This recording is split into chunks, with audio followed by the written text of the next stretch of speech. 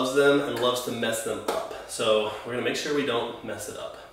The goal is to keep a crunched position and we're not actually twisting at your lower back. That's where everyone messes it up. So if you turn your lower back, essentially you're getting a lot of shear force at your spine, which is not good.